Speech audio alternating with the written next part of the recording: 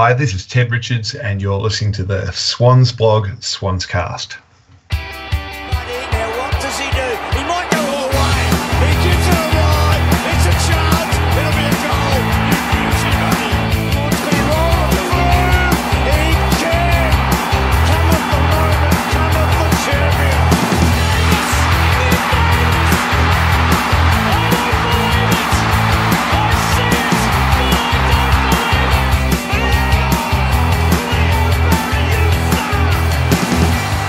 Hello, and welcome to another episode of the Swans Blog, SwansCast. Tonight, I am joined by Stephen Treloar from Over the Line Sports. Stephen, how are you?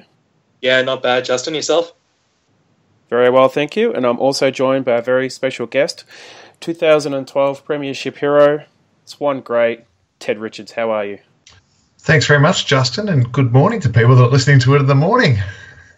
Yeah, absolutely. Well, hopefully I'll get it out in the morning, but now, Ted, you've turned a successful, if not workmanlike, football career into another successful career in finance. You've been interviewed many times since the transition into post-football career, often citing hard work, grit, determination, attention to detail and discipline as skills that you've been able to transfer into finance that served you well in football.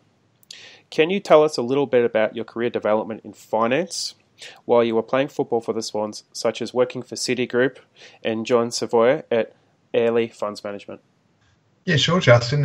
You've done your homework there, and I have been putting a lot of things in place while I've been playing football, and I guess that all comes back to the fact that how I saw myself whilst playing football was that I was never someone that was always going to be lucky enough to have a 16-year career like I had. That I always felt that I was always, 1 year or one game away from my last season. So I wanted to be as best prepared if that was the case. So I'm not sure does that answer your question? So you started your master's study around 2009, was it? Yeah, I finished a Bachelor of Commerce, I think, in 2009. I think I started my Masters in 2000. I think I finished the Bachelor in 2010. Started the Masters in 2011. So you, at the same time as playing football, were actually studying for your Bachelor of Commerce?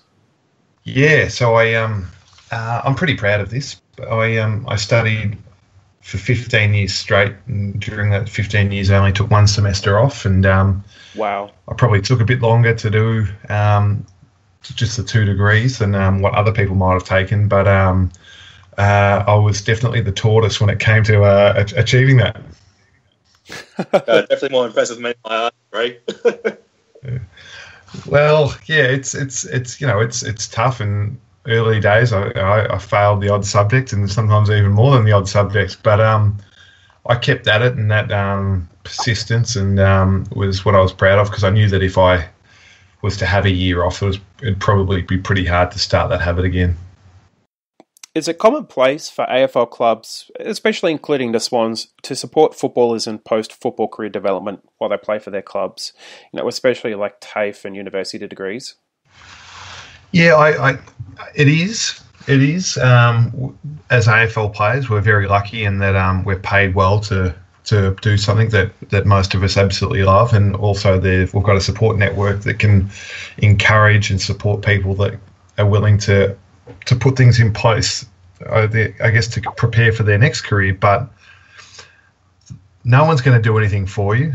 The onus is still on the individual, the player, to commit and to show up and study, and when the eyes aren't on you. And so unfortunately we still have people that choose to, I guess, waste their opportunities and their spare time doing other things, and that but we've also still got guys that take those opportunities, and I'll use Nick Smith as an example.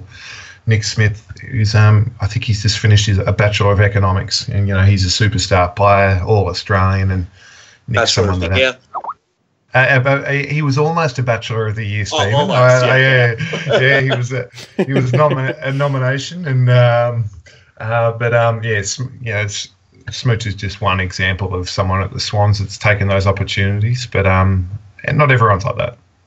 I just wanted to add, that's fair enough, because I follow the emails from a guy called the Barefoot Investor. He did an interview with Brad Scott at the North Melbourne Footy Club, and they had a really good talk about how players, because they get a large chunk of their kind of life's income in those early years, and how they kind of use that money is so important, and there are all these kind of temptations, and the way they use that money can kind of send them down the toilet after footy. So it's great to kind of have that post-footy career set up and to think about that while you're playing. So you spoke with SEN earlier this year about your brother and life after the Swans, and studying a Masters of Commerce while applying his trade for Sydney Uni. So is Xavier kind of following in your footsteps, or does he kind of plan to forge his own career? I think Zav's situation is unique to himself. Much publicised Zav's exit from the Swans and AFL, and that was for a variety of reasons, where Zav wanted to test the market and see if he could get a price for it, because he was out of contract, and much publicised. It didn't work out well, but he's trying to make the most of the opportunity that he's in right now, and he was considering playing football in the VFL and the Waffle and the Sandful, but when Sydney Uni came to him with an opportunity to play football for them and be involved in a master's program through them and get into a graduate position at a multinational company, Zav had to kind of reassess as to where he was as a 24-year-old, and he decided to take that opportunity because as much as he'd love to get picked up again, he's aware that not too many 24 and 25-year-olds get picked up out of the draft. Yeah, fair enough, and good on him too. I mean, I think Swans fans, we don't know all the details about what's happening in Xavier's life, his life decisions, but I think we can also wish the best for him in the future. I think a lot comes down to the. A lot of people ask, why did Xavier say that he wanted to, move back to Melbourne if he's staying in Sydney? And Zav was of the opinion that he didn't want to come out publicly and say that he just wanted more money. He thought that he'd come out and publicly say that I moved back to Melbourne was what he was after, and I can understand that strategy too. But as we know, it is what it is. Yeah, fair enough. Now, back to you. You've had a bit of a meteoric rise in your finance investment management career. So, and this is just months after your professional football career ended. You started working for Six Park this year, which is a finance investment group firm based out of Melbourne, and now you're a director of the company, from what I hear. So, can you tell us who Six Park are and what you do and how you came to be a director in the company?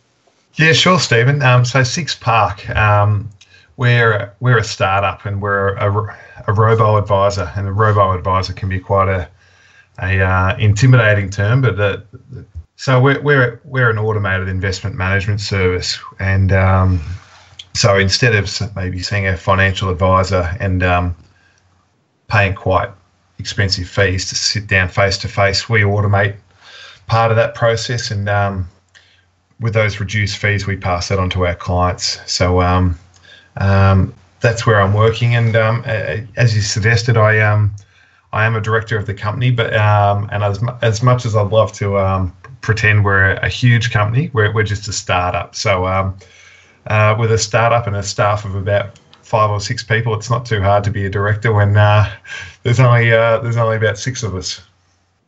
Oh, don't sell yourself too short. Oh. Look, you also host your own finance investment podcast, The Richards Report, which you've described as being about breaking the jargon down and helping listeners better understand investing. I actually listened to the podcast earlier tonight, and I've absolutely loved it. Will this become a regular Ted Richards hosted show? And what motivated you to start the podcast? And what sort of topics are you going to discuss in the future? It's good question, Stephen. So, in my work at Six Park and discussing automated investments and the strengths to it, and we invest through ETFs. And not all ETFs are the same. There are some great ETFs and there are some risky ETFs. And I was having these discussions with people, and a lot of people aren't aware of what an ETF are, and with discussing more and more with people, a lot of these acronyms that are quite widely used in the investing and finance world can be intimidating for people, and this jargon that quite often people speak in to make themselves sound more sophisticated and more intelligent is unnecessary. So I wanted to create a podcast where I could kind of break down this jargon, help explain to people what, for example, an ETF is, which is an exchange traded fund. And that's just what I used in the first episode. But in later episodes, we'll discuss different ways of potentially valuing businesses, look at things how, and I'm just talking off the top of my head here, when someone says an EBIT multiple, it sounds quite impressive, but what does that represent? And that you're talking about earnings before interest and tax, and multiplying that a few times to get a valuation on a business is quite a commonly accepted way of valuing a business. But a lot of the times people just put acronym after acronym, and it's a foreign language in the end. Yeah, definitely. And you were chatting with Damien Sherman, who's the head of Vanguard, their capital markets kind of company there, and that was great, just in terms of asking those questions, which some people might not even think to kind of ask before kind of plunging into the market. So that's great. Oh, thanks. Well, I think that's it's not going to be everyone's cup of tea, and I do love a bit of banter and a bit of fun, and I am probably steering a bit more towards the more serious side of things. But just asking Damien, who's head of ETF capital markets at Vanguard, and Vanguard are the second biggest fund in the world after BlackRock, asking Damien, who's a very smart, intelligent guy, Damien, can you explain to me what an index is? Because we all know that word, but when someone talks about an Aussie index, it can be a bit foreign to some people, that an index might represent the 200 biggest companies in the world and in Australia, and you don't have to always stock pick. There's a way that you can get exposure to all those shares, and there's different ways of buying those assets. So that's the area that I'm working in, and time will tell as to whether the podcast is a success or not. But I'm trying to create something that's of value to people that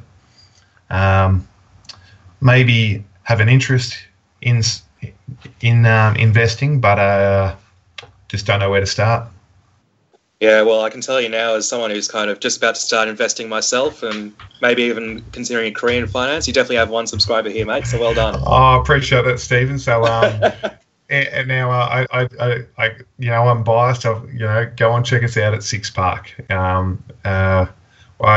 do have a great little business there, and I'm quite proud of it. We're financial advisors where you meet face to face. They can be quite expensive, and like I said, we automate that process, and we charge a much less reduced fee compared to others.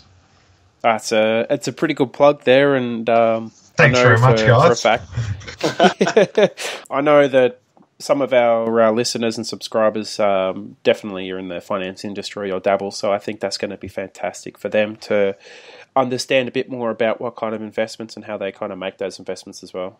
No worries. Now, I did have another question. Yeah, sure. You had an unlucky run with concussions in your last season. You suffered 2 in the space of a year, with the highest profile one being, the mark you took against the Hawks.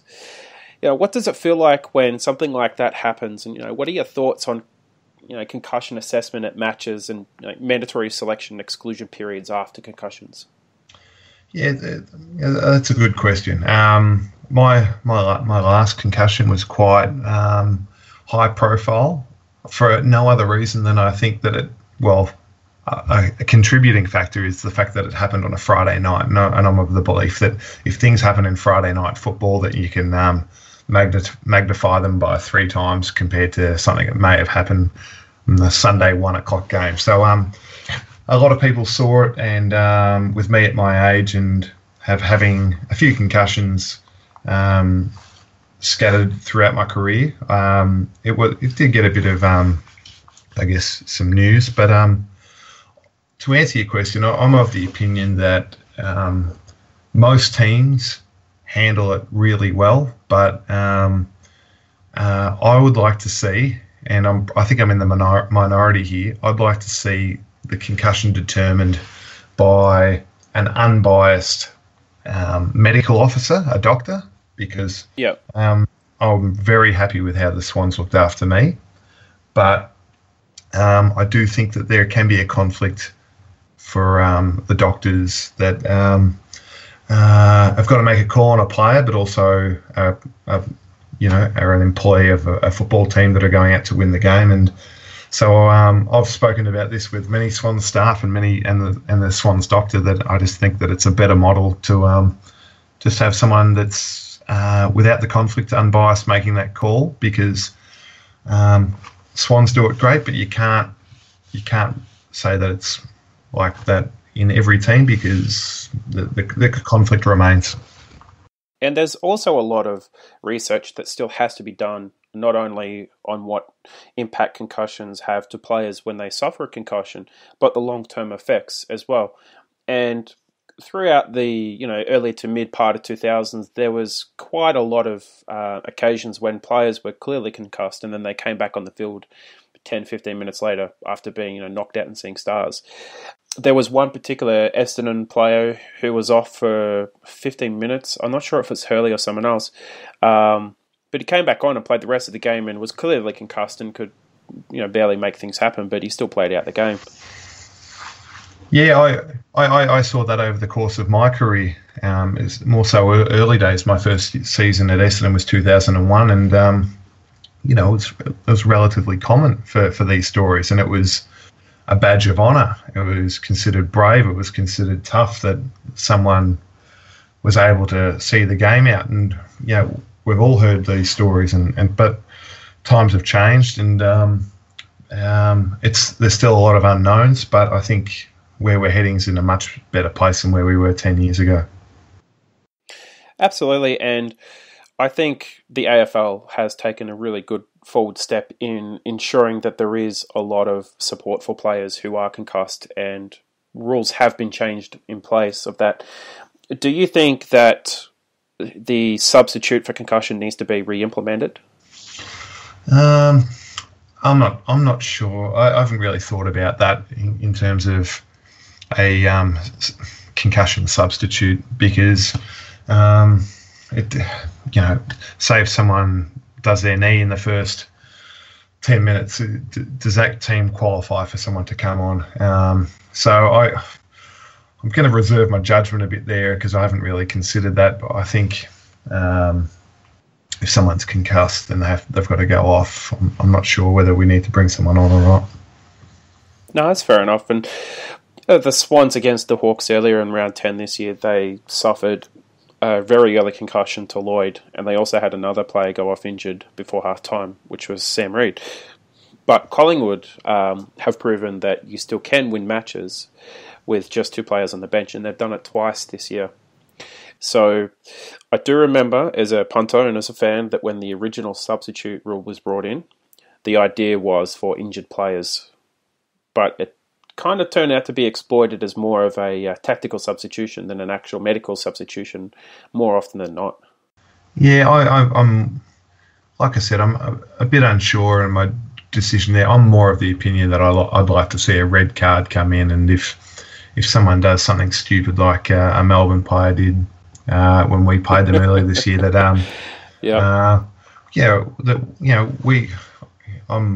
Callum Mills, poor Callum, went down, and I'm more of the opinion that our red card system is more important. Now, I do have another question. This is from one of the followers. He kind of mentioned something. He mentioned the Richards report, and I thought he was talking about the podcast.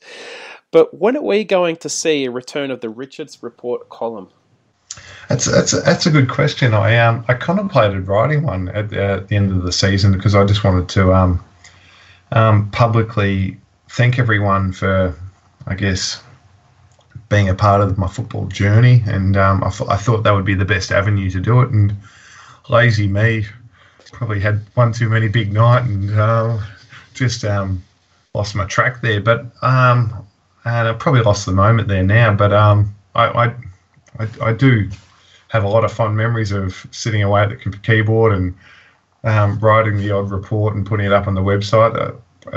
Probably went for about 3 or 4 years there until my son came along and life got in the way. I think I speak for many fans. We'd love to see it come back again at least for a bit of a finale. Even a late one. I'm certainly happy to set you up an account. Don't worry about that. Oh. Let's move on to the next segment. Now we do our heroes and villains of the week. So we each pick a hero and each pick a villain. So Stephen, would you like to kick us off with your hero? And please don't pick Callum Sinclair.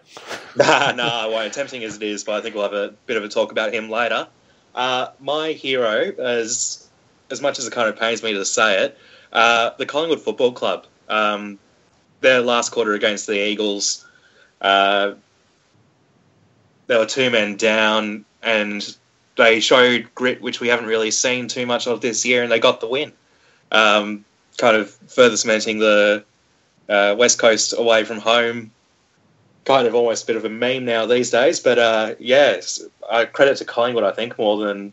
and as well, I think poor form from the Eagles, but yeah, I think Collingwood really stood up. Their inside contested game was immense, and they got the win. So good on them. Now, Ted, do you yourself have a hero of the week? Hero of the week, I'm going to say, is Jason Bennett. I think it's Jason Bennett, the football commentator. He called our game on the weekend, and I just think he's an underrated football commentator. There's no unnecessary banter going on while the game's on. Yep. He calls it as he sees it, and I just think he's an underrated caller of the game. Now, did he do the Giants-Tigers game? I didn't watch Giants-Tigers, so I'm not sure. Because there was that commentator who, again, was... I might have been Bennett.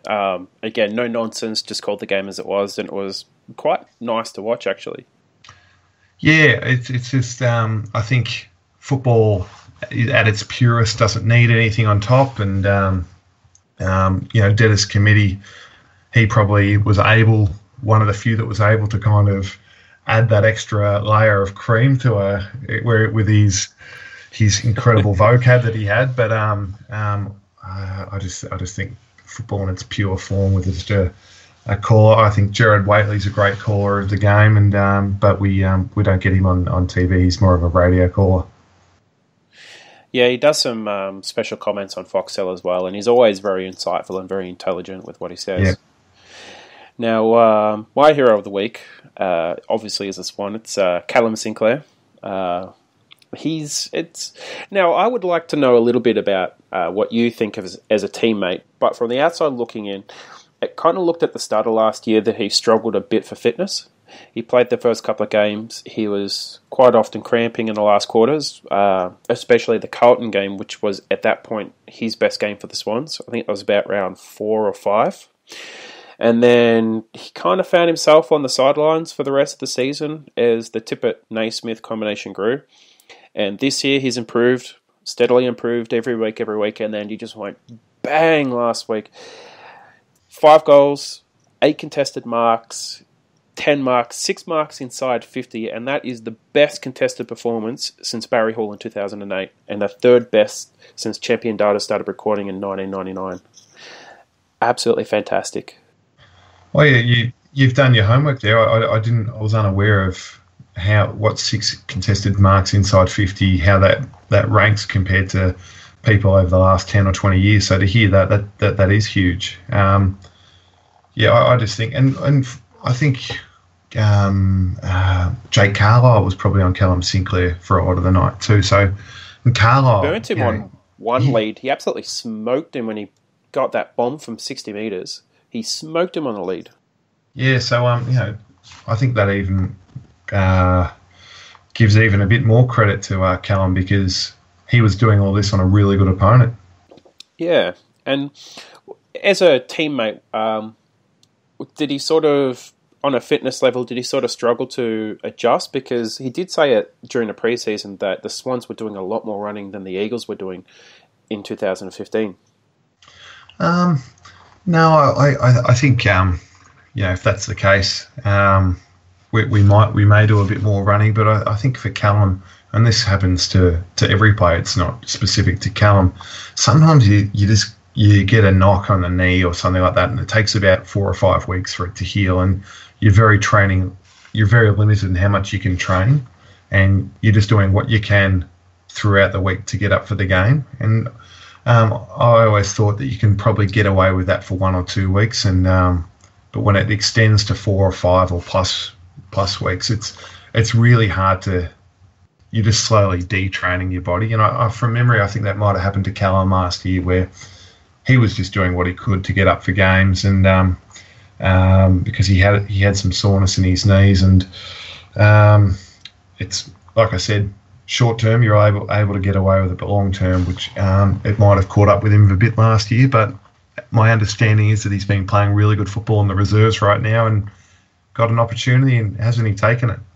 Yeah, I mean, it just adds to that kind of tall forward and ruck depth, and it's something that I wasn't expecting a kind of career best performance like that from Callum, but it's just so good to see. I'm really happy for the guy as well. Yeah, I think you got to remember that the footy players are humans, and it can be tough to be in the reserves. I'm sure Callum wants to play seniors every week, and how excited he is by getting an opportunity, but to make the most of that, and he won't take anything for granted. He knows that he'll probably be picked the next week, but he's got to sustain this, because the Swans are in a great position where we've got healthy competition. So I'm really excited for Callum, because he's done it tough so far up to this point of the season, and who knows how the season's going to finish off for him. Now, Stephen, do you have a villain of the week? I do. Mr. Toby Green. Now, again. Look, yep. This is the second time you've picked him. Second time. Yeah, but look, he does. I mean, honestly, he deserves it. GWS, they've been they've had terrible luck in terms of injuries. They're in pretty bad form when it comes to getting wins on the table. So, punching Alex Rance, of all people, who I've been, my humble opinion, has been known to milk it a little bit every now and then. Against the Swans, I saw it live, and that was awful. Punch anyone else, not Alex Rance. But I mean, look, with their injuries, it just makes his action even more idiotic. And I think it was Titus O'Reilly. He said Leon Cameron said he knows Toby Green's heart's in the right place, but it's not his heart we're concerned about; it's his fists. So GWS, they want to be a finals contender. You can't have your star players doing crap like this. Yeah, absolutely. And Ted, from your own experience, if a player was doing that on the eve of the finals, what would the team be saying to that sort of player? Yeah, I think if the player does it once, and they're apologetic, and they're for what they've done and costing the team, I think you might put it down to an aberration. But if a track record starts to pop up, then that's a bit more serious. So, and you might even call it selfish, where someone's putting their own interests in front of the team. So, I can't speak for other teams, but I'd be pretty disappointed in a player that had a track record of making decisions that are more important to them than what the team needs. Now, it's also the third time he's been pulled up this year on striking. The first time he was fined, and then the last 2 times he's been rubbed out for 2 weeks each. So there's a little bit of a problem there that the Giants will definitely need to get on top of before the finals. Now, Ted, do you have a villain of the week? I don't have a villain of the week. I forgot to answer this question, but maybe a late nomination for a parking inspector that gave me a ticket yesterday. So absolutely, that's just kind of one that's a bit off field, way off field. Yeah. But, hey, it's always related, no matter what. Yeah, Yeah, I didn't actually even see the car, but my wife told me we got a ticket, so there's a villain out there somewhere. Now, for my villain of the week, I'm doing... They're related, but they're two. The first one is Geelong, and the second one is Dangerfield. Now, he looked pretty sore last week, and then he did the press conference at the start of the week where he went a bit overboard with the bandages and the crutch and the moon boot and played it up a bit, and then he was sort of over in Adelaide a day earlier doing a luncheon, sort of over in Adelaide, and then his performance on the weekend, it just wasn't quite up to Dangerfield scratch. It just didn't have that usual flair and the usual bullishness, and you could kind of put it down to maybe is he still injured, but I just think with the antics in the week, Geelong's performance was very lackluster. It didn't really have anything in that first half, so Geelong and Dangerfield for mine. What do you guys think?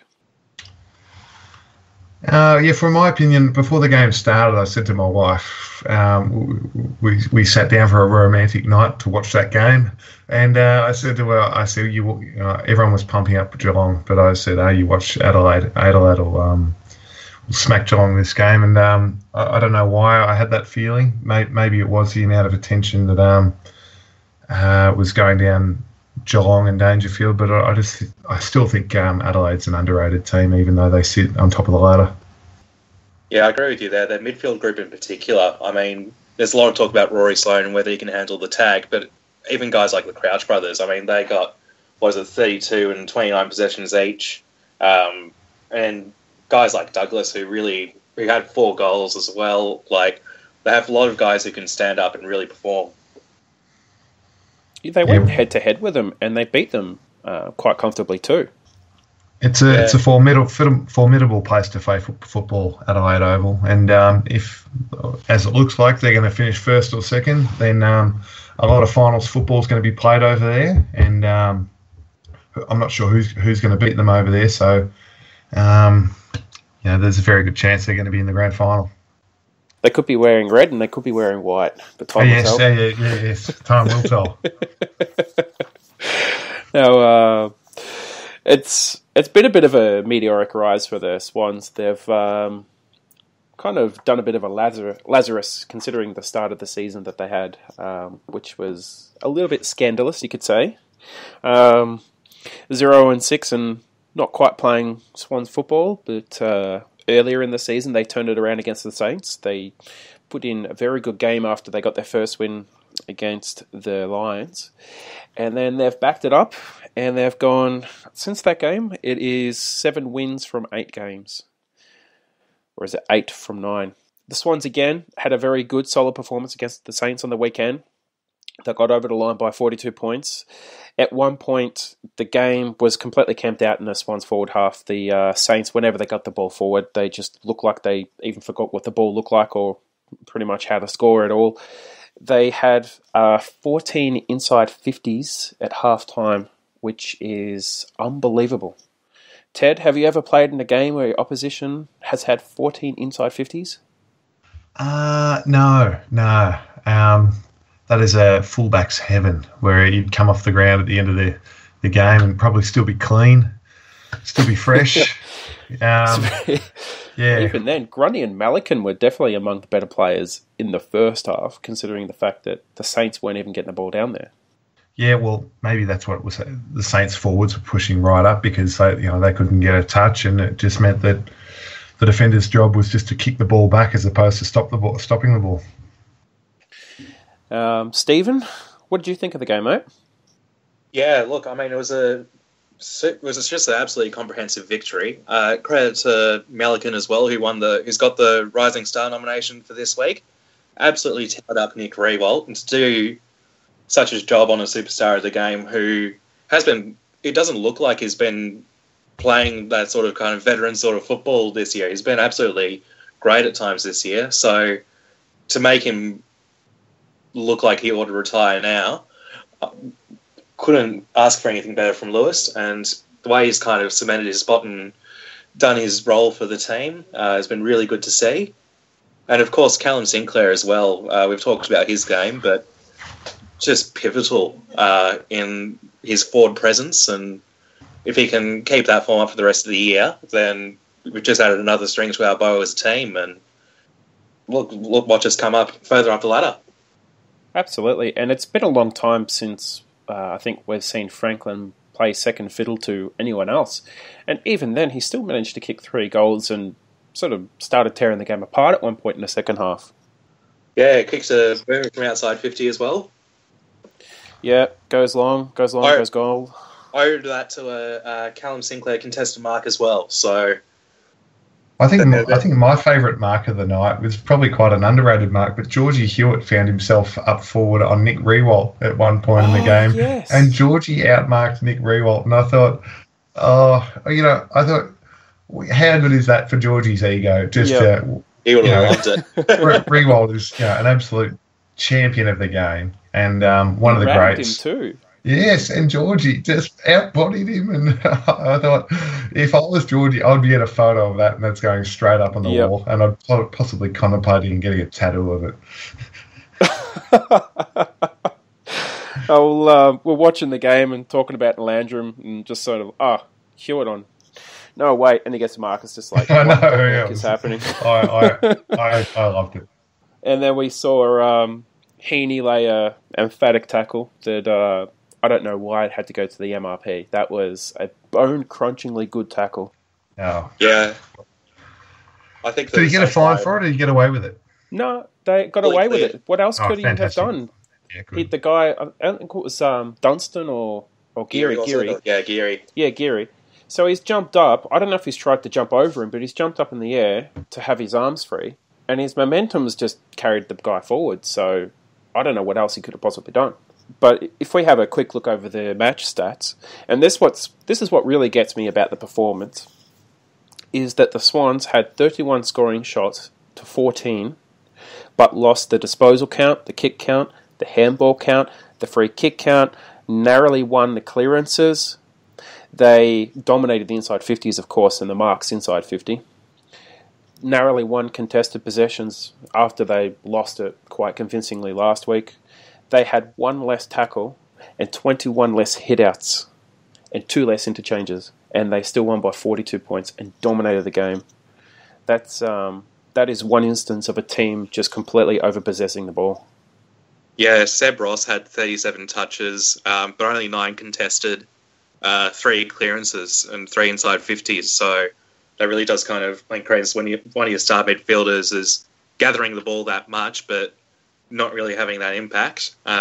It's great to see that we can let them have the ball and still kind of put on that pressure and hit them at the other end. And Ted, I'd like to sort of get your thoughts on what you think about Dean Towers, the ruckman, the pinch hitter. I don't think Dino's getting enough recognition for the role that he's playing. Dean's far shorter than me. Dean would be at 187 centimetres or something like that. He's playing ruck against not second string ruck. But Dino's doing this every week, and it's hugely important for us because we can keep Callum up forward when he's playing really well, and we don't need to completely change the structure of our team around just to be able to give our ruckman a rest. And so this role that Dino's playing, it's an underrated role, and I think the commentators don't really give Dino enough respect. I think a lot of Swans fans who have followed Dean's career, I think they're coming around to the fact that he can actually play, and I've certainly cheered him on. I've championed him a few times this season, and when you jump on some of the social media channels and people are like, drop towels, it's like, no, you guys have got to watch the game. He's actually doing the right thing. He's running to the right places. He might only get 12 possessions, but he's being an outlet kick from defence. He's leading up, getting the mark on the back flank or the wing. That dump kick out. He's there to mark it, and he's getting some contested ball, and he's also rocking it, and important link player. I don't think he's the kind of player who's going to get the 28, 30 possessions like a Lloyd does off the back line, or even McVeigh when he's getting 22, 23 at his best. But you're right, he does play, from a fan's perspective, he plays a very important role in the team. Yeah, he gives us a bit of versatility in that Sometimes he'll find himself on the wing, sometimes he'll find himself in the ruck, and sometimes he'll be up forward. And that versatility can be dangerous. And yeah, like you said, he may not be the player that's going to kick 3 or 4 goals each week or get the 30 disposals, but he's a hard and unique player to man up on that covers a lot of ground. And if you don't man him up, so if Dino's opponent wants to zone off to help defend Buddy, then Dino can hurt you. But it's great to see Dino have another asset in his game. Well, the Saints sure didn't man him up. And to be honest, he should have had 2 to 3 goals on the weekend. He only managed the 1. It was a good goal, that 1 goal, but he could have had slightly higher dream team points and maybe pushed out Kennedy or Franklin for the Brownlow. Like, we'll get right up there. But it was. I was very impressed with his performance, and he picked up 19 possessions. And sometimes there's a knock on his disposal efficiency, and one of our casters, Stephen Park, he loves to sort of talk about the disposal efficiency of the side. But I think, like, from looking from the outside, one of the evolutions that the Swans have done this season, which I think bodes very well later on in the year, especially if they make the finals, is the transition play from defence is kind of a little bit like what Hawthorn used to do, just chip, short pass, try and get into the corridor, exploit the corridor, go long, but with short players around the ground to trap the ball in and lock the ball in. So it's not like chip to 50 and then try and chip again in. It's just get it long, lock it in. With the pace of Rowan, you get Heaney down there, you get Hewitt rotating, you got Towers, you got Callum Sinclair, who's almost 200 centimetres tall, and he's like an extra midfielder. He gets 6-8 clearances a game and 5-6 tackles a game. He's incredible for his size. Papley, you name him, like 8 players will rotate through there. So yeah, it's the game style we play, and there's a lot of chat about how our disposal efficiency isn't the best in the league, but we're getting the results. I mean, you can't really knock it that much, can you? Yeah, and I do think that disposal efficiency is relevant if that's the style of game. But if you want to go forward and go forward quickly, then sometimes you've just got to do it the ugly way, and there might be 2-on-1s, but you scrap it forward and keep working it and grind out your goals that way. And right now, like you said before, Justin, we do have quite an array of people that can score goals, and that makes us, I guess, how do you describe it? We're unpredictable. We're an unpredictable team up forward, and it's hard to defend that. And we've had Rowan kick 5, Reid kick 5, Franklin's highest is 8, Towers has kicked 2, Sinclair's kicked 5, Parker's kicked, I think, 2 in a game once. So you're right, like there are so many players who can go through in that forward line and have an absolutely massive impact. Mills is getting goals, Jack's getting goals, Lloyd's getting goals. So look, we'll move on to the next thing. So just want to have a quick chat about the Swans reserves. Now, have you been able to catch any of the Swans reserve games this year, Ted? No, so I live in Melbourne now, and it's hard getting to see those games. But I was living in Sydney at the start of the season when I would catch the tail end of the Swans games when I go and watch the guys. But I understand that the team's playing quite well now. They've got healthy competition for spots, and I saw Jordan Dawson had a really good game on the weekend. 196 dream team points. It was quite ridiculous. And Stephen, you saw most of this game, didn't you? Yeah, I gave it a bit of a watch. I had a stream on the Niafl app, and they have it on YouTube as well, which is pretty good. It's not every game, but I've seen a couple of Swans games, and I mean, look, the Swans reserves this year, we've only lost 1 game for the whole season. Our percentage is above 250%. So we're absolutely dominating on that front. And Jordan Dawson's just having an absolutely remarkable season. This game he had 40 disposals, 3 goals, 14 marks, 8 tackles, no biggie. But yeah, I think he's in the top 3 in the Niafl MVP award. He got his senior debut, which I think was very well deserved. I hope he gets a few games. Round 7, yeah. Yeah. Look, he's been remade into almost a Josh Kennedy type player, inside midfielder that can go forward, and he's moving around the ground. He does remind, like when you're watching it reminds me a lot about Kennedy. He's not like that very quick, energetic kind of looking guy. He's very smooth and very timely, and just looks like he's relaxed and knows what he's doing, and then just goes bang, and then it just impacts the game like no other. And Ted, have you had a chance to catch Dawson playing in the midfield? No, I haven't seen much, but I've always seen what he's been capable of. I mean, you're right. He's tall for a midfielder. We tried to utilise him to maximise his strength, which is his great left foot kick off the half-back flank and a bit of the wing. But I wouldn't be surprised if someone's seen something at the club where they've tried to utilise him inside, and that his hands. And he's also something we haven't spoken about is he's a great mark, a good contested mark for a big guy too. Well, he took 14 marks on the weekend, so yeah, that's incredible. If you can get some mismatches where he's on a shorter mid and isolate that one-on-one, just kick the ball to him. It's kind of like sometimes Luke Parker's able to make most of those opportunities. He's around about the same size as Cripps, isn't he? Yeah, possibly. Yeah, and it's well known how good Cripps is at that role. Yeah, and Dawson wasn't the only one who started. I mean, we had a close to 150-point win against NT Thunder. Kurt Tippett kicked 5 goals. Hayward led the goal kicking with 6. Rose had 3 goals and 27 touches.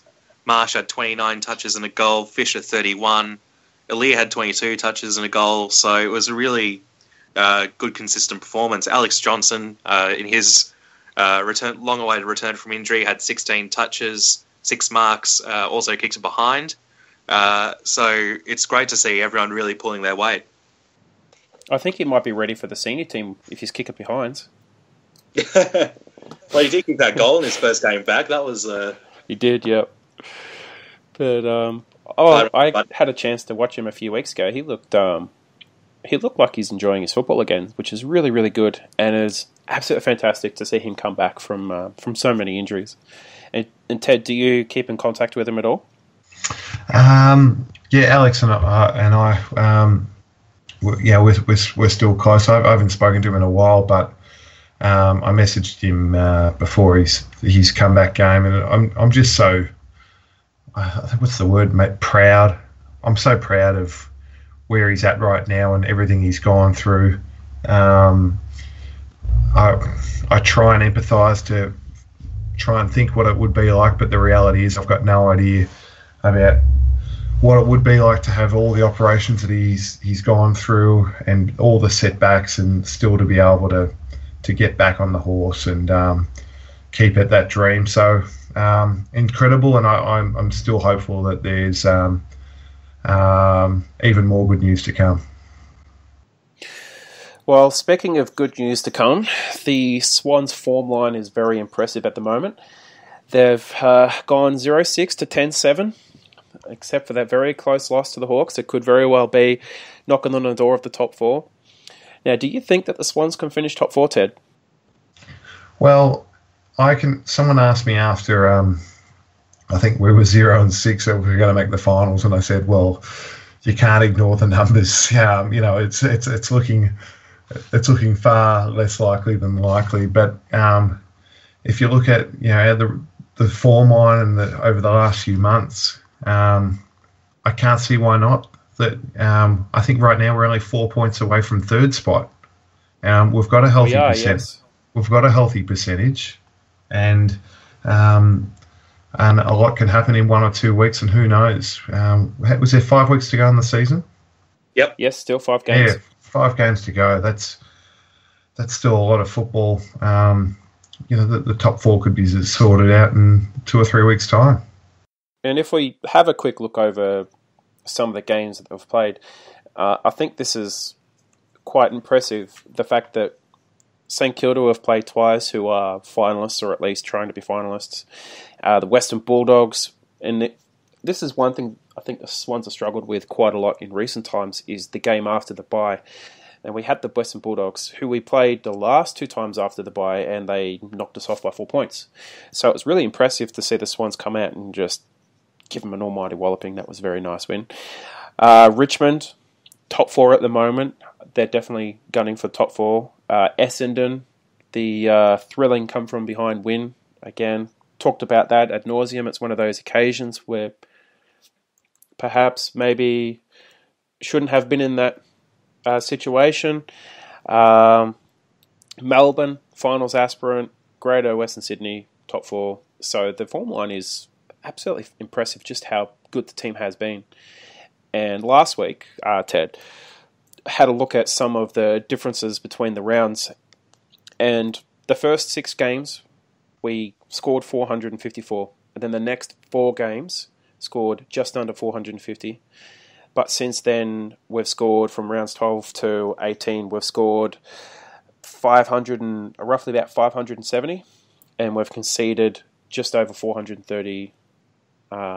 So that's an absolutely massive differential. And the form is absolutely fantastic at the moment.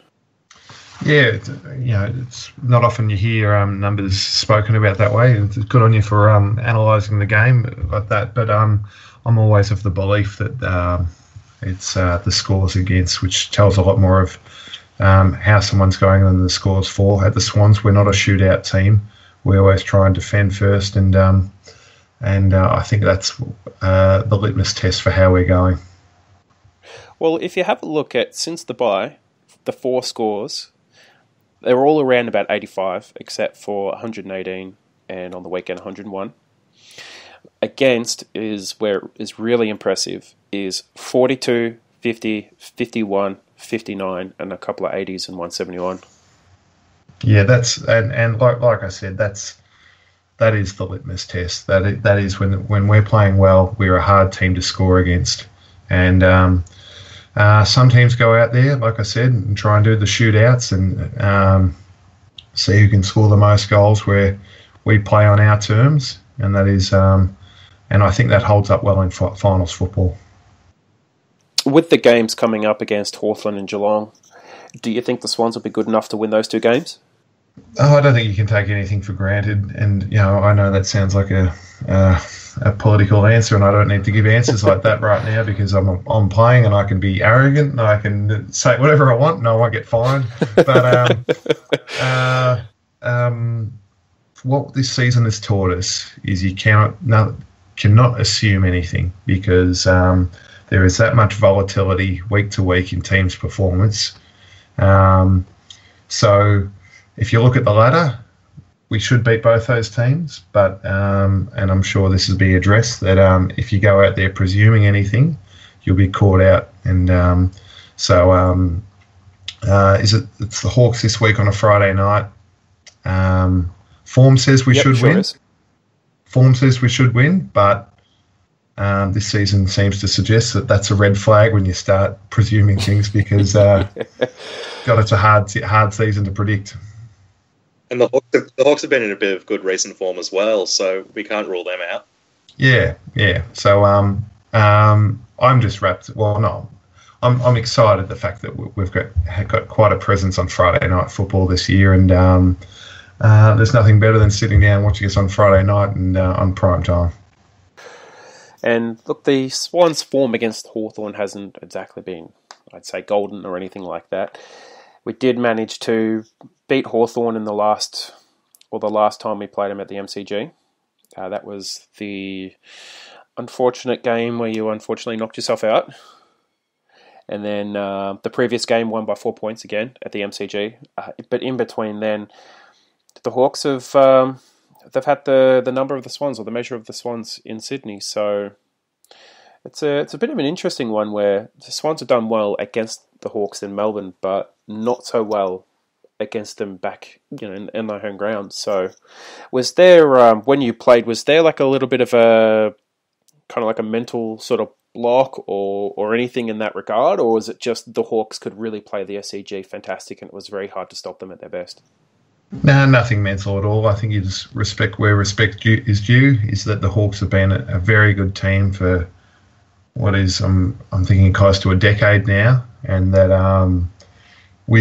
that they're a good team because they're consistent and they're not reliant on trying to win home games and losing away games. That they back it up each week, and that's why we found them a tough team to beat. And we always tried to emulate that and be consistent. But Hawks may have beaten us recently at the SCG a couple of times, but at the same time, they weren't blowouts. They were games where at certain stages of the game with a few minutes to go, we could have quite easily won the game too. So, the rivalry continues, and who knows, it might continue again this week with yet another close game. Just thoughts about the Hawthorn game as well. I think it's it's at a completely different point of the season. Even if you look back to when we played them in round 10 this year, I mean, Hawks have had quite a few injury problems this year. We've had the amazing run of form, so I'm not entirely confident into making a tip, although my tip has been pretty awful this year anyway, so not sure why I'm talking about that. But look, I'll probably be at the game myself, and I think any way you look at it, it'll be a cracker between two really great teams. And Ted, will you be there at the match yourself? No, I've actually made a bit of a comeback and started playing football again. I played my first game last weekend for the old Zavs, my old school team, and so I've got a game of footy the next day, and I need to do what I can to actually get myself in some decent shape, so I won't be going to the game. So I hope you'll be cheering the Swans on from your lounge room then. Of course I will. Yeah, of course. And that's why I'm so excited about them playing on Friday night, because it's one of those games where it doesn't really matter who's playing. Everyone seems to watch it, no matter what team they go for. And there's a lot of, you get nostalgic Swans Hawthorn on the MCG in a big game because of the recent history between the two teams, and I'll be watching that and then getting ready to put the boots on the next day. Now it's Joey Kennedy's 200th game this weekend, and what a team to play against. His childhood club and the first club he played at, and sort of do you see the guys really getting up for him for this game and doing their absolute best to see this one through for him? Yeah, in a perfect world, you'd like to think that something like this, even though it is a special occasion, shouldn't mean that some of the Swans try even harder. But I think because naturally we want to win every game, and you don't need any extra motivation. But subconsciously, I do think that something like this does play a part, and Josh has been, I think, arguably the best recruit that the Swans have ever had, because the consistency that he has brought and what little price that we had to pay for him. So he's been huge to the club, and if there was in some small way that the players could give Josh a bit back in return to make this night the celebration that it deserves to be, is I guess would make it even more special. Because Sheeds, I remember one thing that Kevin Sheedy said to me was, not that I remember too many things that he said to me, but one is that you only celebrate your milestone games if you win them, and if you don't win them, you forget about them. So for Josh, the 200th is a lot. Unfortunately, will be determined whether the Swans win or not, as to whether he celebrates it or not. We'll look at some matchups, and obviously the teams haven't been released yet, but we can look at what sort of Hawthorn are going to do.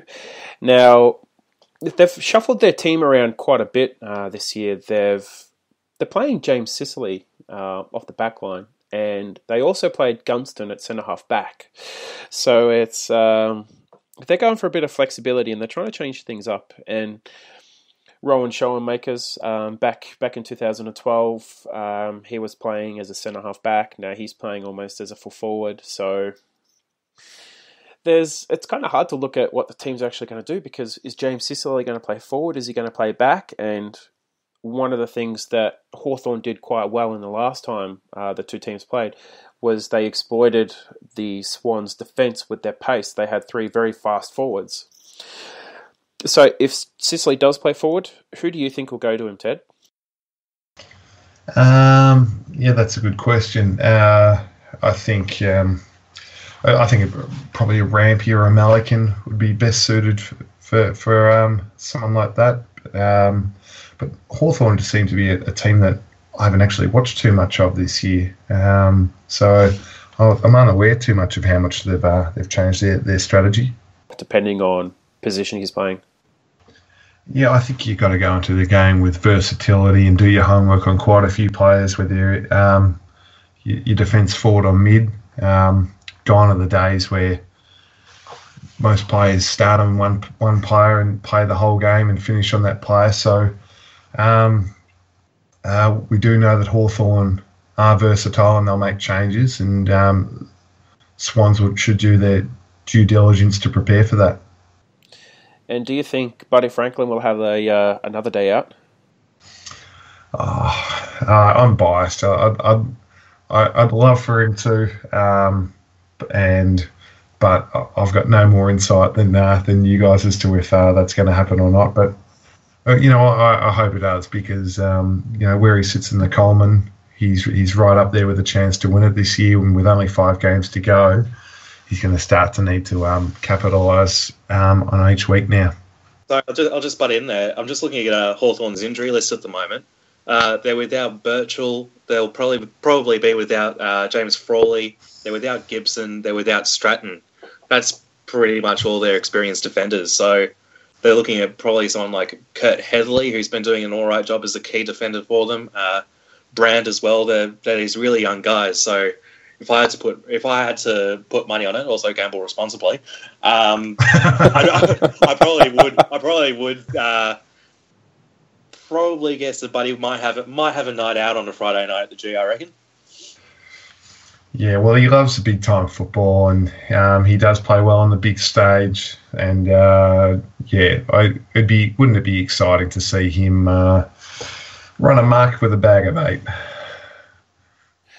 Oh, yeah, it sure would. Well, he tore the game apart in the first half the last time they played.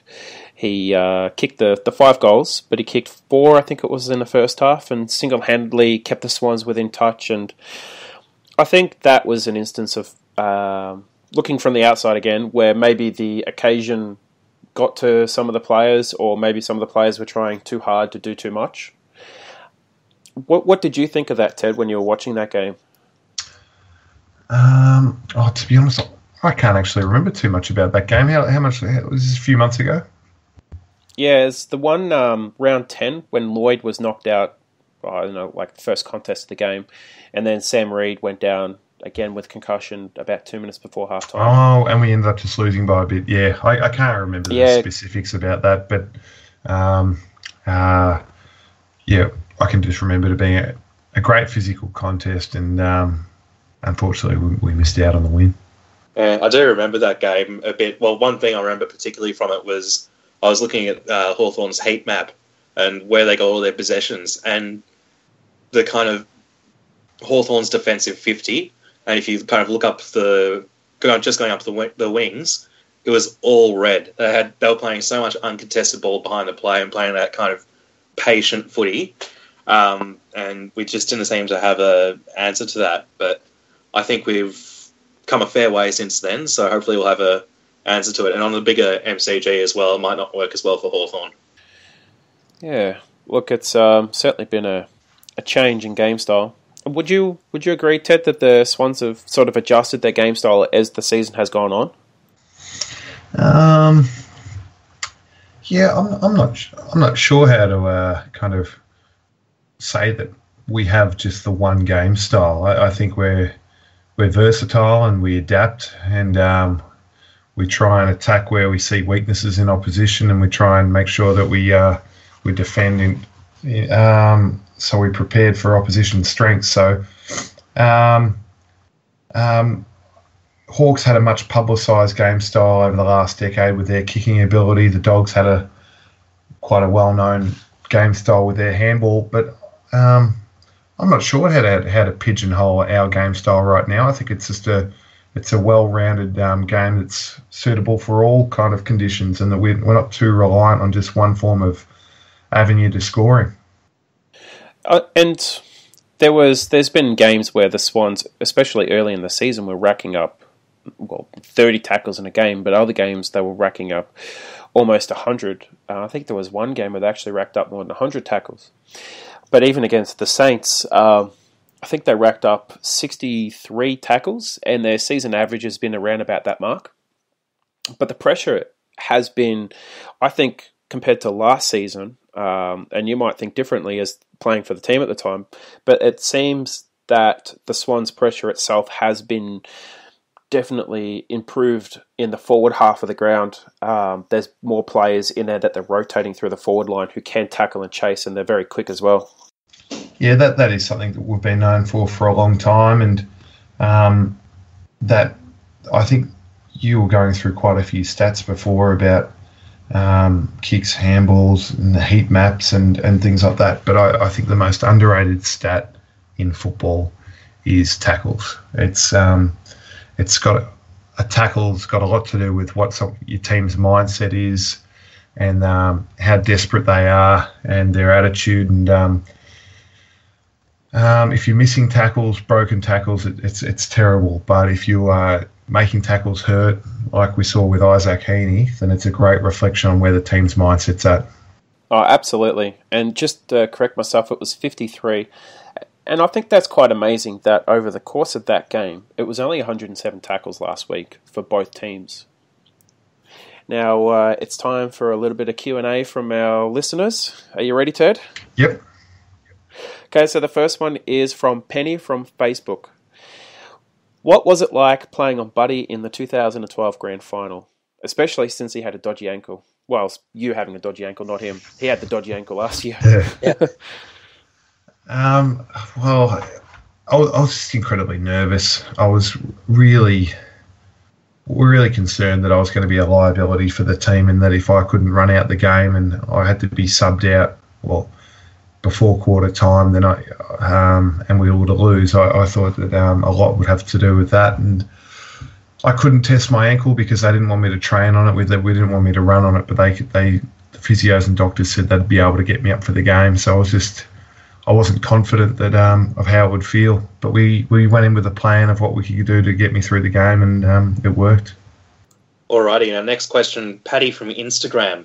Who, in your opinion, is the best defender, midfielder and forward you've played with at the Swans? That's a very tough question. I should pause for 5 or 10 minutes of reflection before I give answers here. But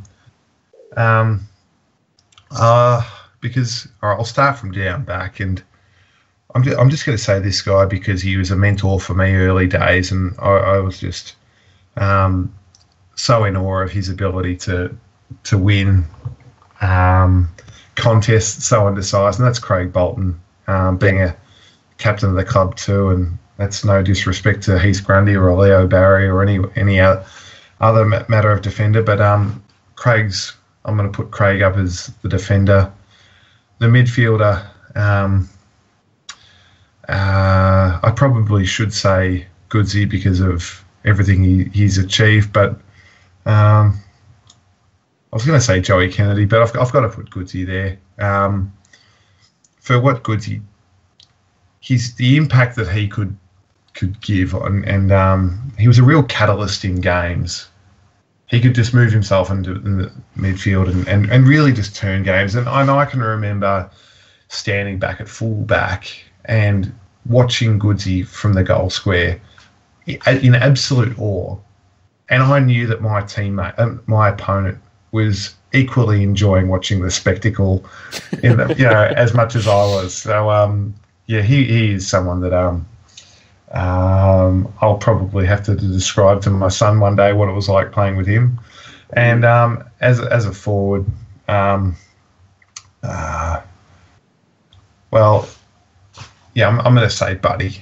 To be able to have him as a teammate and what Buddy's done for the Swans, more so AFL in New South Wales, is he brings an excitement that no one else has brought to the game, and that's all due respect to the Barry Halls of the world and the Brett Kirks and everyone else. But Buddy is a freakish talent that in a similar vein to Goodsy. Sometimes I'm just a spectator at the other end of the ground, just watching on in awe of what they're able to do. And what did you think about his long goal 2 weekends ago? The one where he kicked from the boundary. Yeah, well, people talk, about how exciting and how surprising it is, but the guy's been doing it for over 10 years. It isn't. He's not pulling it out of nowhere. He's been backing it up and doing that, and we're just so fortunate that we've got him on our team. And I said this to someone else the other day, that whether Buddy sees out his 9-year deal or not isn't going to determine what his legacy is by how he plays in his 7th, 8th or 9th year. What Buddy's done so far is more than what we could have hoped for at the Swans, and his legacy should be determined on that, and not by what may or may not happen in the years ahead. Yeah, absolutely, and couldn't agree with more. I think he's more than paid for his contract. I'd say twice over the way he's performed, and the amazing thing is, looking at it last year. And a lot of us keep track of the membership numbers, is I think the membership was below 30,000 in 2012 when we won the premiership, and now it's almost 60,000. Yeah, and and I'm not even playing it. It was all you, mate. It was all you. Yeah, we miss you, Teddy. Yeah. Well, you can still cut your teeth. Don't worry. Well, no. To be fair, a lot of that is Buddy has brought the game to a part of the market that otherwise weren't so interested in football and weren't aware of maybe the rules and the basics of the game, but they needed number 23 for the Swans as Buddy Franklin, and they wanted to come and watch him play. Well, I think everyone does. It's I got to say, I didn't like Hawthorn, but you couldn't stop watching what he was doing. It was freakishly good at times. Now, back on Goods, you did say Goods was your favourite midfielder. I actually wanted to ask you what your favourite Goods moment was. Now, before you answer, I will say what my favourite Goods moment was, and it was when he went into the midfield after doing his his PCL in the grand final in the third quarter, and he went into midfield and he won the ball clean and just ran forward and bombed it long. I thought that was, given what he was going through at the time, that was just unbelievable. Yeah, Goodsy and I probably played close to 200 games together, so we've got quite a sample size for me to choose favourite moments from. But and I'm kind of going to select this because it popped up in my mind so quickly. But I feel like in 2006, even though we lost the grand final, I can remember going down to the rooms at half-time, and we were down by a sizable amount. West Coast were all over us. It was looking like it could be an ugly day for the club, not just losing, but losing embarrassingly. And we went out there. We decided at half-time that we, of course, we were going to turn it round. But it wasn't until Goodsy, I think, might have got a centre clearance and just kicked an incredible goal at the start of the third quarter that was the catalyst for us to start our comeback. That and I know that it may not have the happy ending to that story, but little moments like that is what excites the crowd and motivates the team to kick on. I think that moment is still in the AFL's like top 10 or top 25 final moments as well. The opening bounce, bang, goal. It was just, it's on. It just made a statement to West Coast that, I think it made a statement that the game wasn't over. You might be in front, but we're coming back. And that's what happened. We did come back. Like I said, it doesn't have the ending we did, but that's just one occasion where Goodsy's done something like that, where he might have started forward, but he's moved himself onto the ball and been the one to say, listen, I'm gonna make the stand here and I'm gonna change the direction of this game. If there ever was a big game player, I think it was it. He was incredible. Now, the next question is Bonnie from Facebook. Are you still good friends with Jobe Watson, and how often do you catch up with him? Yes, still friends with him. We caught up for a coffee last week, and Jobe and I have known each other since 5 or 6. He's a ripping guy, he's a lifelong friend. Alrighty, our next question comes from the Swans Big Footy forums. We've got Brendan here asking, were there changes in the way you had to defend at the start of your career up to the end of your career, and what did you have to change in order to get better and to adapt to the game? Yeah, that's quite an interesting question. To get specific, some of the terminology changed and how I defend. We start talking about defending shoulders with trying to push forwards into, I guess, non-dangerous territory. That was a bit of something that started to change with talking about forward presses and, I guess, defenders becoming a bit more attacking and how they defend, constantly pushing up, as opposed to just the analogy we use is cars and caravans, just being the caravan following you forward all around the field, which it may have been decades ago. But I tried to be versatile and adapt with the game, and it was about 2010. I kind of gave myself a bit of an assessment, and I tried to become the next Scarlett, Rutten, Darren Glass. I looked up at these guys, and I could see these guys were big, strong centre half backs, and that's who I wanted to emulate and be like.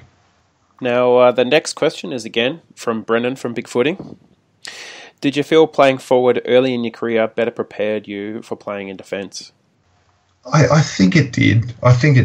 But because I was, and maybe it gave me insight as to different avenues for how to kick goals and what annoys forwards. But for me, I think it was just experience of playing games and getting as much insight as I can from there. But to answer the question, I think it is great to have a rounded game where you understand how a forward's trying to kick a goal and cut that out so that they can't take that opportunity. Alrighty. Next question comes from Andrew, also from Big Footy. Do players and teammates talk about impending end of contracts and whether or not out-of-contract players would stay?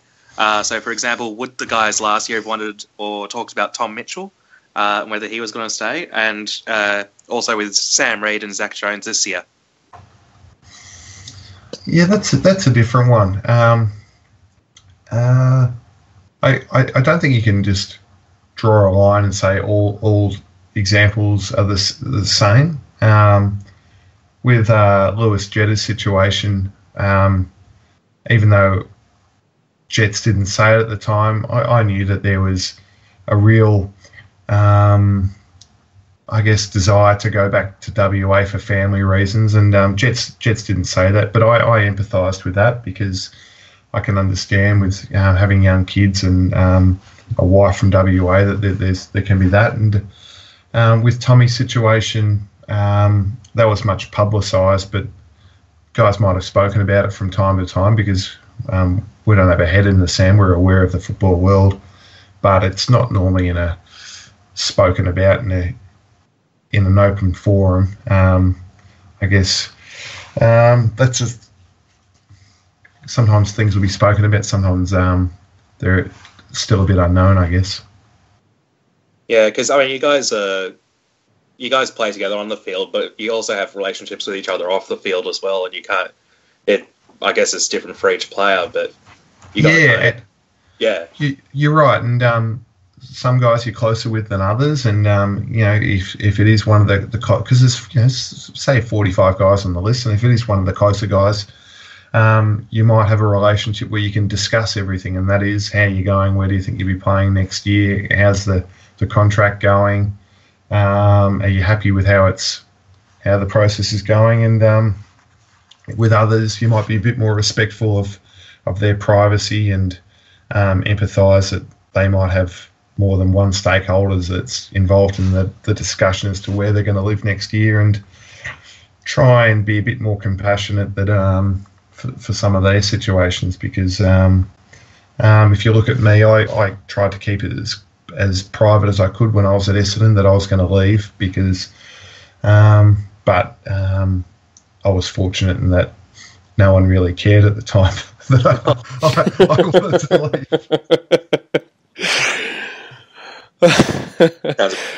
Fair enough.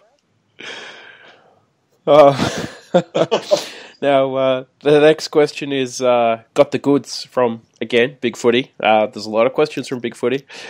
I see you played a game for Old Zabs on the weekend. How did you pull up? And, will you make this a regular thing? Well done. Who picked up on that? Yeah, I played my first game since I retired last year, and I kicked 1-4. So I had quite a few shots on goal, but just only kicked the. Sounds like you play for the Sydney Swans.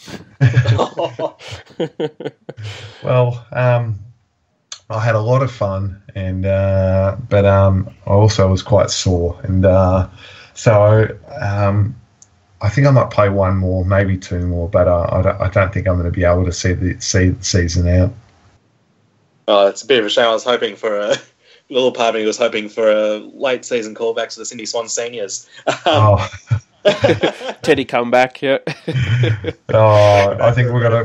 I think Horse has got enough competition for spots in the reserves right now. He doesn't need a has-been trying to get back in there. I'm sure if Horse is listening. All right, give a Horse a shout out if he's listening. Hey, Horse.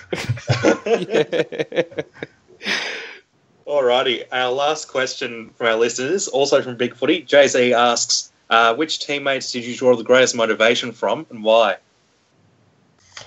Good question. I think I won't label it by position. I think I draw the inspiration from the hardness and the courage that, just off the top of my head, a Jude Bolton, a Brett Kirk, or a Luke Parker has shown where they will throw them, or a Dan Hanbury, they'll throw themselves into a contest and put their body on the line. It's a saying that's said a lot, but it really, as a teammate, you're in awe of what someone will do, and it really does motivate you to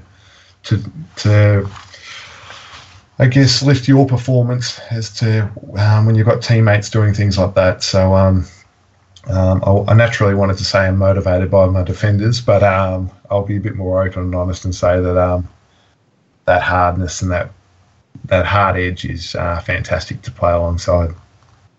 This isn't one question that we raised before, but speaking about fellow defenders, what was it like playing next to Craig Bolton and then Heath Grundy? And Heath Grundy himself, he's had arguably a fantastic career as a centre-half back, full-back, and he just seems to get better the older he gets. Yeah, isn't he just an underrated player for the club? The role that he plays, he's an incredibly successful shutdown defender that is also underrated in his attacking ability. I'm biased because I saw for so many years of the great role that Reg plays for us, and Reg he enjoys going under the radar. He steers clear away from the microphones and the limelight. He wants to just do his job without any recognition, and that makes me even more excited and proud of what he's able to do. But at some stage we'll have to find another Heath Grundy. I think Malikan's doing a terrific job putting his hand up for that role. And one of the things that I found absolutely amazing about last year's final series, excluding the final game result, of course, was the fact that in the first 3 rounds, Heath Grundy had just 1 goal kicked on him. Yeah, and so that was incredible. Yeah, and that's Reg Grundy in a nutshell. Just doing his job without too much fanfare. Okay, so now it's just time to move on to our good call, bad call of the previous week. Now, Stephen Park, one of our regulars, he predicted the Swans by 23 and Buddy by 5 goals. Almost, but not quite there, so have to cross that one off. Now, he had the Suns to win, and Gary Ablett to get 40 possessions. Now, not quite sure that eventuated, but the Suns did win. No, the Suns lost against the Bulldogs. Oh, that's right, they did. So I'm thinking of the previous week. No, that definitely didn't come. Definitely didn't. And Melbourne to beat Port Adelaide, which we talked about last week. He got that one. Big tick there. Now, Stephen, you had Buddy to kick 4 goals and 8 different goal kickers. Wait a minute. I think we had about 8 or 9 different goal kickers, but almost got that one. Almost. Melbourne to beat Port Adelaide, you got that one. And Fremantle versus Hawthorn, winning margin 2 goals. Yeah, no. Not quite. No. Mine were, I thought they were safe, but they were bad. West Coast, Eagles to beat Collingwood. Did not happen. Swans by 10 goals. Buddy, 6 goals. Not quite. And I had Crows Cats draw with the GWS Tigers draw. Did not happen. Although that would have been fantastic. Now, I had Sinclair to kick 5. Sinclair to kick 5. I'll tell you what, if you're a betting man and you put money on that, you would have made a mint. You could have retired. I actually, I was saying before the game, he's going to get the first goal of the game. I wish I actually... Yeah, I actually thought when he kicked it too, I thought, I wonder the stupid person that put that on, because, Sinks wouldn't have kicked that too many times over the last few years, and then he backed it up with 5. Oh, it's a beautiful game that he played. Superb too. Now, if you're willing, could you please provide us with 3 predictions for the weekend, Ted? Oh, to be honest, I haven't even looked ahead. I might have to reserve my judgment and get back to you there, because I can't even tell you who's playing. All right, no worries. We'll start off with Stephen, if you could, please. Alrighty. So my first prediction this week, Friday Night Lights. Buddy loves it at the G. I reckon he'll kick at least 5 goals against Hawthorn. So mark that one down. My second prediction also concerns a key forward, one in great form and also just really quite a joy to watch, especially for someone who's in a team who's not performing quite as well. Ben Brown from North Melbourne. I reckon he'll kick 5 goals against Melbourne. 5 goals, Ben Brown. Nice. And my third prediction, might not be too risky, a bit of a coin toss. Whoop. He's dropped again. That's all right. We'll come back to him. Well, for me, I just think this season, if we look at how it's tracked so far, it's that what happens one week, the opposite happens the next week. And with Brisbane Lions having a great win against Carlton, I'll say that form will turn around. I don't even know who the Lions have got next week. West Coast. They've got, West Coast at Domain. I'll say they'll lose by 80 points over at Domain. That's a big win. Eagles by 80. Yep, no worries. And that's all I've got. That's all right. That's a safe one. Now, I am going to go Swans by 4 goals. I think, honestly, they should be winning by a little bit more, but I actually haven't got a right Sydney prediction all year, so we'll see how that goes. I reckon St Kilda can beat Port Adelaide. Yeah, I understand where you're coming from there, because Saints' best is still really good. But I think the Port coming off a loss They should get a bit of a wake-up call after that loss to Melbourne last week and I think they're playing at Adelaide Oval, playing for top 4. That they should bounce back there. So I'm in disagreement with you there. No, that's fair enough. That's fair enough. Now, there is a little bit of logic behind it because footy logic says that Port Adelaide haven't beaten a team inside the top 8 when they've played them. Now, St Kilda aren't in the top 8, but they're on the edge. So it's a 50-50 game. They're actually just percentage outside the top 8 anyway. Now, my last one, I've got Collingwood backing up. I reckon they're going to beat the Crows.